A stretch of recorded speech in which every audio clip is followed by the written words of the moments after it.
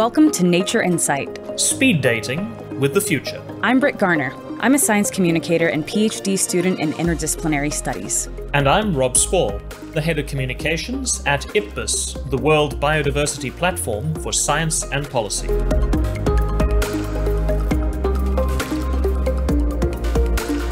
Everyone you're going to hear from on this podcast is a member of IPBES's wider community. And they all share a deep commitment to understanding the relationship between species and between humans and our Earth.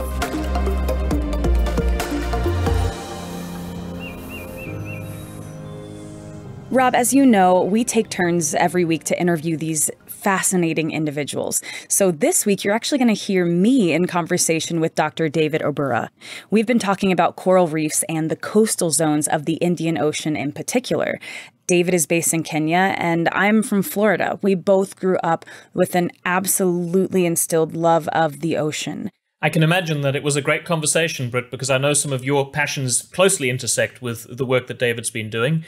I've really been looking forward to hearing this interview because David's expertise crosses so many important fields. He really brings together the climate change and the nature loss threads, and then he combines them with how this all impacts us and our lives. Well, you know what's interesting, Rob, is that David really wanted to tell me about how he's prioritized listening to the people he's working with, listening to the people who live in these coastal areas.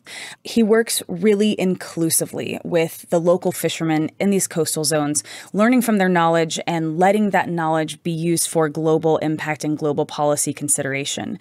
This conversation made me reflect on the really thoughtful and careful attention we gave to listening and the connection we've heard to listening from our guests so far. It reminds me of the episode we had with Professor Kai Chan and the priority he gave to listening as part of a collaborative process, particularly in achieving transformative change. Absolutely, Brit. I really think it's becoming a theme in our conversations on the podcast. If you remember in the very first episode when I was interviewing Peter Daszak, he talked about listening to local communities as a way of providing early warning systems about new emerging pandemics. And it was also an essential part of your conversation in our second episode with Dr. Anne Paulina, the traditional leader in Western Australia, who spoke about listening to the natural world, and in particular, listening to the river in her area and honoring it as a living being. Yeah, and I love how listening is a part of what we get to do with creating and producing a podcast, getting to share stories that others may listen to. And I think this is a good moment to do exactly that. I'd like to give our attention over to the interview I did with Dr. David Obura, who, as I said, specializes in climate resilience and adaptation, particularly within the systems of Eastern Africa. And his connection to IPBES was that he was one of the coordinating lead authors on the global assessment within the material regarding nature's contributions to people. David and I connected through the internet, and we made our own digital recordings. As you know, within quarantine, we've all completely become professional studio artists, as I'm sure you're aware. And he was kind enough to go outside his house in Mombasa, Kenya, and he actually made a recording of the cicadas outside that he wanted to share with us.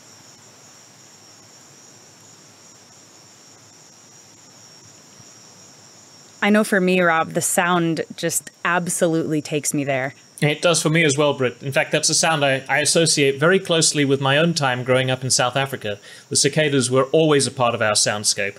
And there's also a great bridge from the sound of the cicadas to your part of the world. I believe 2020 is the year they're predicting countless millions of cicadas are expected to emerge from 17 years of living underground. So I guess in many ways, 2020 is a year in which nature's making itself heard and felt in every corner of the world.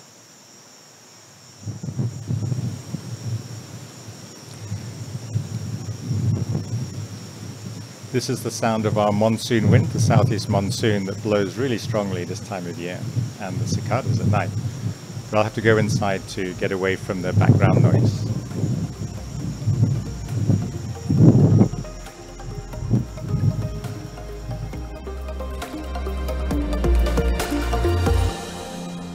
Hi, David. Thanks so much for joining. Hi, Brit. Pleasure to be here. You and I share a love of the ocean, and I think that love goes back a very, very long way. You grew up in Kenya and spent hours outside and around the water. How have those spaces changed in your lifetime?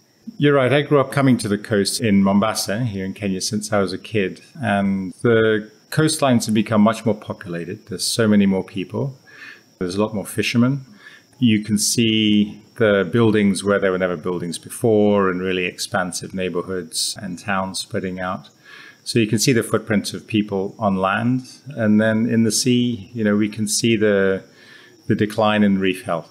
My youth and childhood was spent in Florida. That's home for me. And, when I thought about, could you have one superpower, for me, it was always being able to breathe underwater, because I'd rather not come back up. I want to hang out here for a few days. Thank you so much.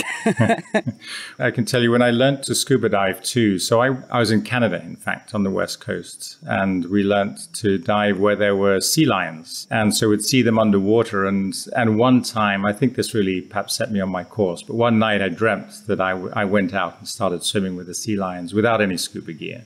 And the other thing, my dream has always been to fly as well. And of course, that's quite difficult to do. But swimming and scuba diving, staying underwater and snorkeling is a lot like flying through the water. I've always loved that. You actually have a Florida connection too, right? You did your PhD in Miami, Florida, but then you actually decided to take your work back. What drove that decision to study abroad, but then use those tools back home?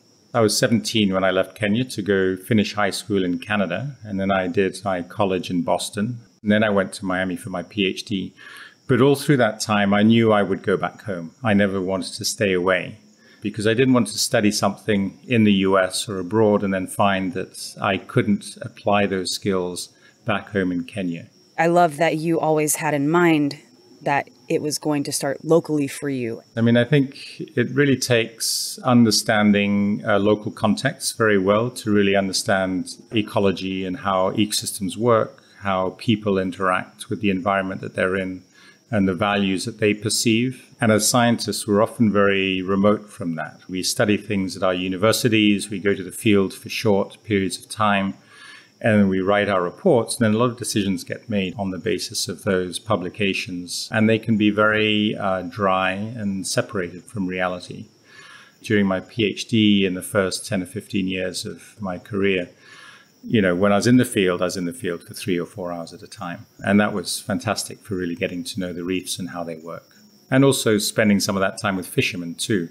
One of the first projects that I had was set up around doing participatory monitoring and mapping to go with them on their canoes. And I would sit and listen to what they were talking about and what they were doing. And I asked them where they were fishing and why, and document their knowledge rather than preaching about our knowledge as scientists. And I love how that mirrors the idea of an ecosystem within knowledge or within scientific fields. Within ecosystems, we don't necessarily just see top down or bottom up. We see interactions at every level, and that's what's happening with the humans in these systems as well.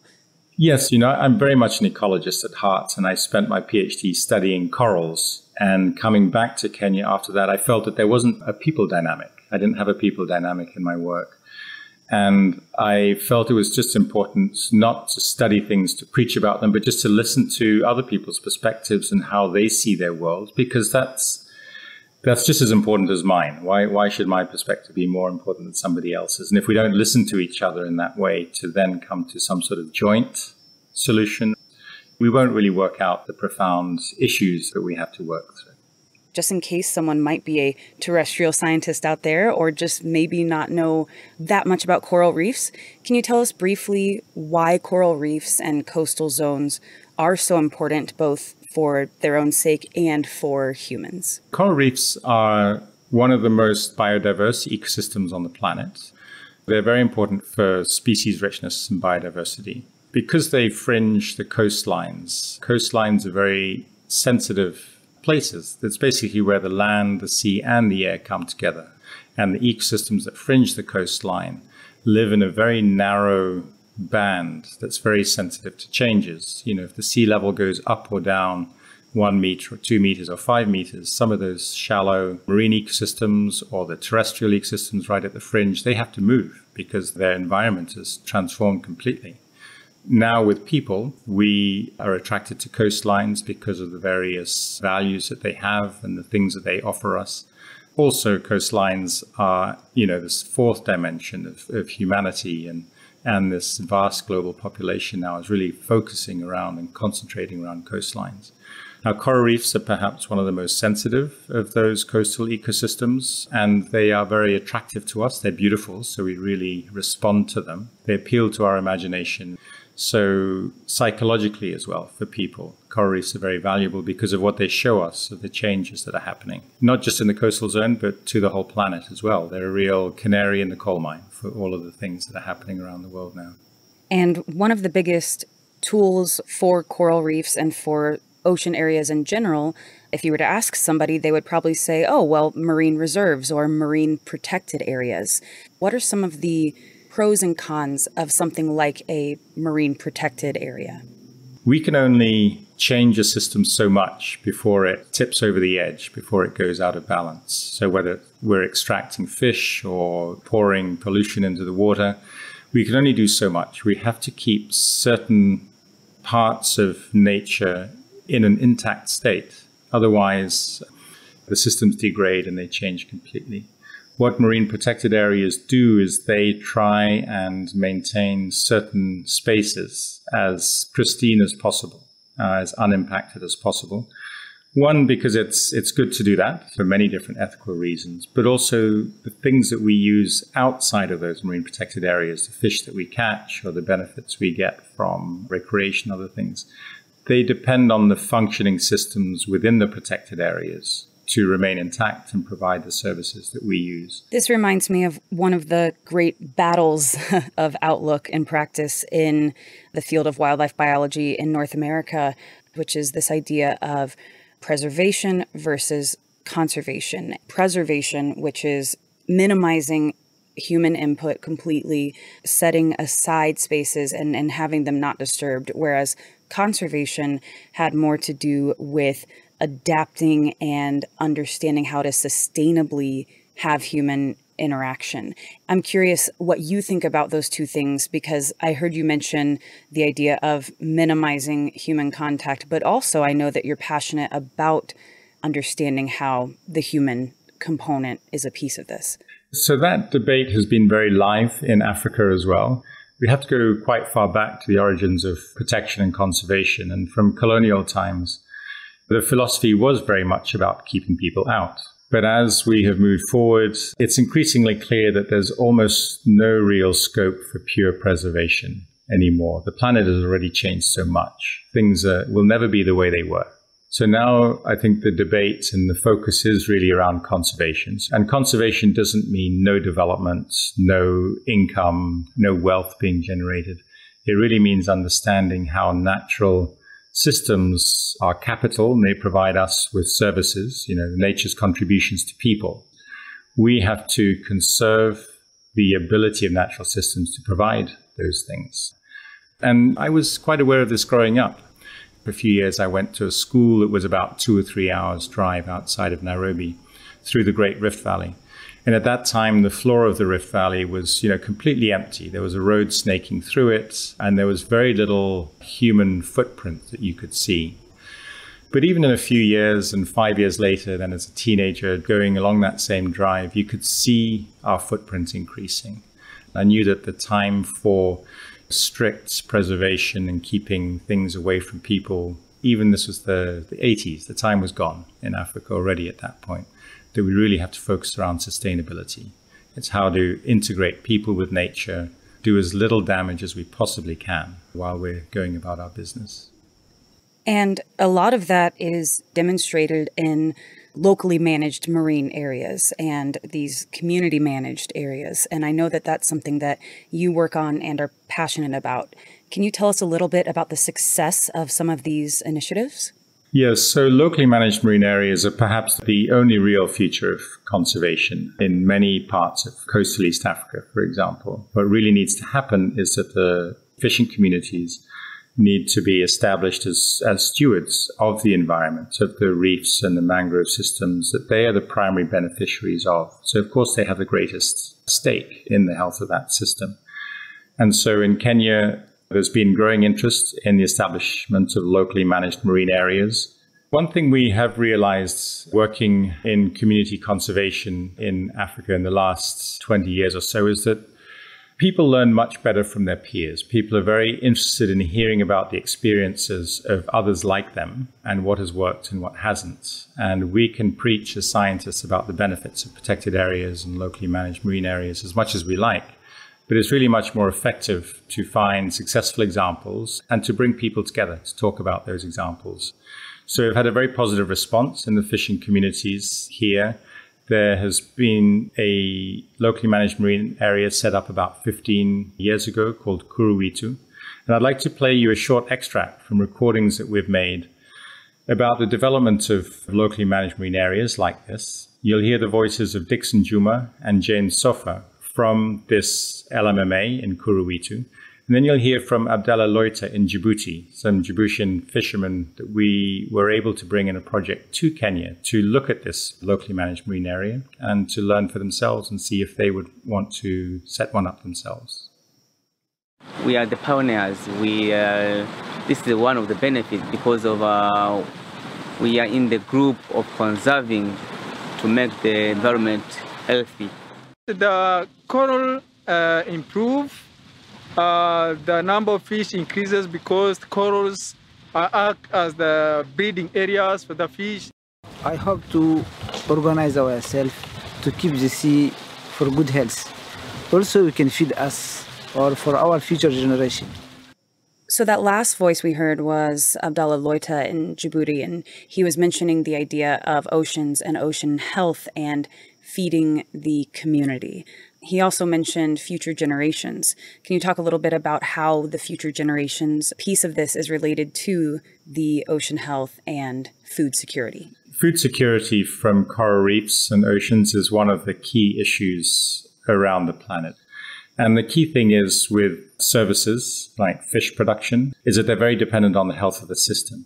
And if you don't manage the system well, if you allow it to decline, if you overfish or if you pollute the waters, you really undermine the future generations. It's as simple as that. We are simultaneously trying to reduce human impact, and yet some of our approaches are very much so based on human innovation and human intervention.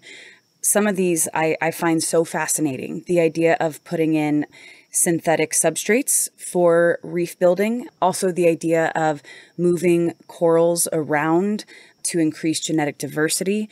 In your area of the world, what kind of synthetic approaches, if we call it that, what examples of those are there?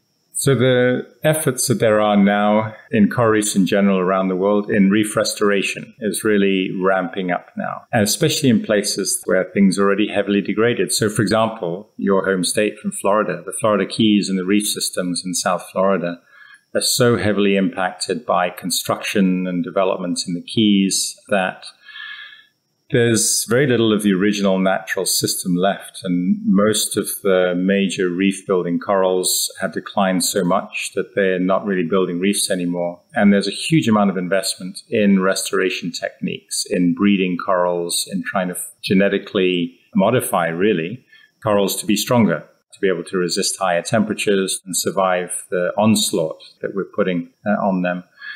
Really, at the moment, we don't have restoration practices that can restore a reef, restore the function of a reef. You know, if you have a community that is losing its fisheries, we can't yet go out and replant corals and restore that reef to function that way. But if you're a tourist resort and you have tourists going in the water, you can actually restore small areas to be more attractive. And people increasingly are wanting to go out and do something too. Many divers will actually dive more or pay more to go out and do some dives where they're helping restore a reef system as well. So what we do fully understand as well is that in 20 or 30 years' time, once we're further into the Anthropocene and temperatures are warmer, reefs will have declined further. It's unavoidable at this point. If we do the Paris Agreement and do everything right with carbon dioxide and reducing emissions, we'll really want to have restoration practices in place at that point to be able to restore corals now in places where the climate is gradually improving and the corals are more adapted to those conditions. Of course, it won't be the same as it was before, but it would be a new normal. It'll be a new natural that we will have to try and create that is the best it can be. I love the idea of a new normal, because so many times with restoration projects, it becomes impossible to answer restore to when or restore to what. The fact of the matter is, even if you perfectly restored a system to the way that it was in 1925, say, the air itself, the water itself is molecularly different than it was. The amounts of different gases, the interchange between these systems, it is simply different. Absolutely right with that. We really have to accept that we have transformed the planet so much that we can't go back. I always use the analogy of Europe, for example. Europe is a continent that is nowhere close to the natural state it was in 12 or 15,000 years ago. It just isn't. But many parts of it are in a very nice state, and people want to go there, and there's nice villages and rural places. But it's a new normal. It's not the way Europe used to be. So we really do have to look forward. And one of the big questions that we're trying to address now is, what is a safe corridor to a good future state? Which means that we don't tip over the edge of a hot planet, or a sour planet, or all these things that could go wrong. Absolutely. And so much of that future thinking is certainly reflected in the kinds of goals and the kinds of policies being implemented, or at least being looked at by organizations like the United Nations. It's so interesting to me to think about oceans in this context of something like the United Nations Sustainable Development Goals, because oceans make up the majority of the planet, and yet only one of those 17 goals are focused on it. You actually had a recent publication where you described the goal 14, the one about life below water, through the lens of all of the other SDGs. Can you tell us a little bit about that? The way you put that is very interesting. People have a very terrestrial focus. So getting a sustainable development goal for the oceans was actually quite a success or a victory. And it really came about because of the interests and the lobbying of the small island developing states, who are big ocean states as opposed to being small island states. But the thing is about the Sustainable Development Goals is that you can't just focus on one. They're an indivisible whole. And the key thing about the oceans is really to realize that food security, alleviating poverty, improving rights and equality amongst people, gender equality amongst countries, the ocean has a part to play in all of those. You can't hive off one of the goals separate from the others. And so what I tried to do in that publication is to really show that what do all the other goals look like through the ocean lens? And I know coral reefs, so I did it from the perspective of a coral reef initially. And I think because the Sustainable Development Goals are indivisible, it really gives us a chance to align all of our efforts, whether you're a fisherman in Kenya or a farmer in India or working in a tech company in Silicon Valley. If you agree to the Sustainable Development Goals, if you think that philosophy is right, you can really align your interests, and each person can do their part and gain from the better whole that we can create. I know in the same paper, one thing I loved was a table you had that was sort of describing the interactions between coral reefs, the Sustainable Development Goals, and human well-being, and how these could interact and have positive, neutral, or negative effects, just like within an ecosystem. What are some examples of changes or scenarios where the result is mutually beneficial? There are lots of good scenarios where results are mutually beneficial. So, for example, the initial work that I was doing with fishermen going out on their canoes to try and understand how they perceive their space on a reef, the area that I did that was one with the biggest sort of tourism resort development in Kenya as well. And there was a lot of conflict between tourism interests and fisheries interests. But I felt that there didn't need to be. All there needed to be was a mutual alignment of goals. The fishermen need to get fish to eat and send their kids to school. Tourism developments need reefs for scuba diving and also for the protection that the reef provides to the coastline. And if they could only realize that and align their interests together, they could come to mutually beneficial agreements about what to do, where to protect fish, to keep them in the water for tourists, but also to produce the next generation of fish that can be caught elsewhere. So I think there's a lot of win-wins like that. If only people take the broader and the longer term perspective, When you think of speed dating with the future of coral reefs, what are those first things that grab you or catch your mind?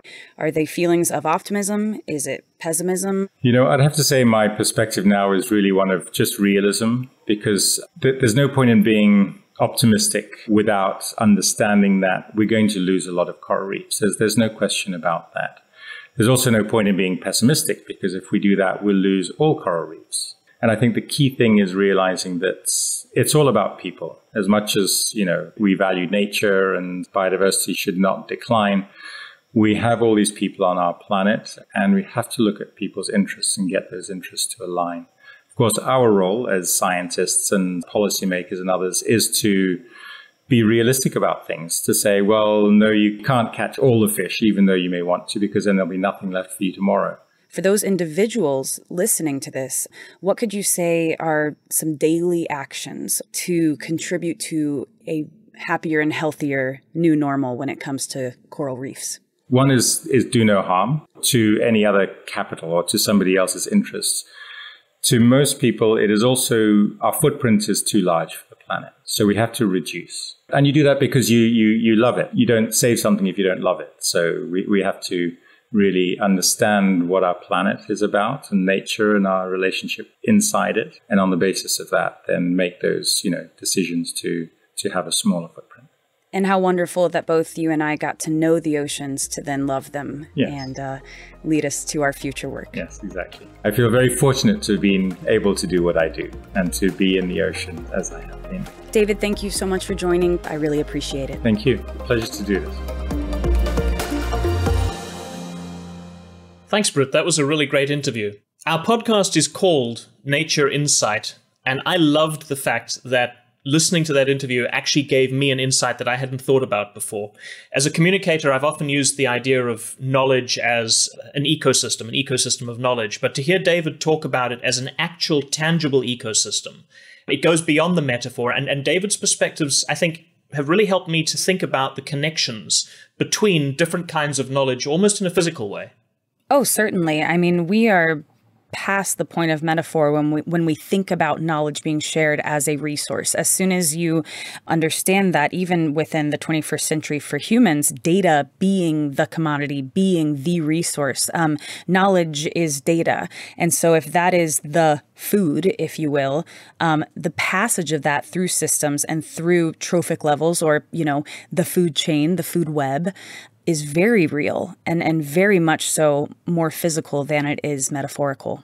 And also the way in which, if you're thinking about knowledge as a physical ecosystem, that knowledge about one part of our world or one part of life, say nature or biodiversity, has an absolutely indivisible connection to all of the other parts of knowledge, whether it's about health or social security or welfare or well-being. And the idea that if you're going to treat knowledge as a true physical ecosystem, you need to treat all of the different parts of that ecosystem with similar levels of urgency and priority. Yes, and I think one of the things that draws certainly myself, and I believe David as well, to the ocean is the fact that the changes that happen there are absolutely changes that are happening to the whole planet, that it is so intricately woven into every process on the Earth. The hydrosphere, the part of our planet that is water, particularly the ocean, you cannot separate it from all of the other things that happen. And in fact, I think almost all of us would instinctively understand the connection between oceans, fisheries, and food security. But to think about the value of our coastal areas and of oceans and of corals as this reflection of what's happening to the whole planet, particularly in the context of climate change, it's a really great way of giving a different level of value to oceans. David used the phrase, which I think most of us have heard or used, this idea of a canary in the coal mine. But to me, the canary in the coal mine metaphor has never really had a great deal of resonance. It's always seemed like it was an image from an earlier era. I wonder if 50 years from now, the phrase like a reef in the ocean might take on similarly ominous connotations. I certainly hope not, but I do understand what you mean. It is an absolute truth that the reefs are changing. And that change, if it continues unmitigated, will absolutely be a kind of tell and forecast for the way that things are going generally.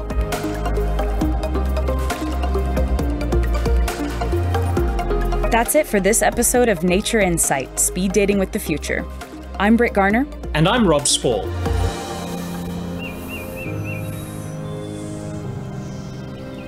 In our next episode, we're flipping the coin and having a look at nature from a different perspective. I'll be speaking with Marie-Claire Deveau, Kering's Chief Sustainability Officer.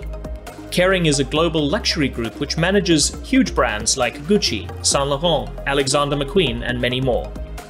We'll be talking about the role of businesses in conservation and the restoration of biodiversity, as well as the value of nature to the private sector. So be sure to subscribe to the show and leave us a review wherever you get your podcasts. And if you want to learn more about conservation and the work that IPBES is doing, go to www.ipbes.net or find them on their social media channels. Just search for @IPBES, that's @IPBES. Thanks for listening.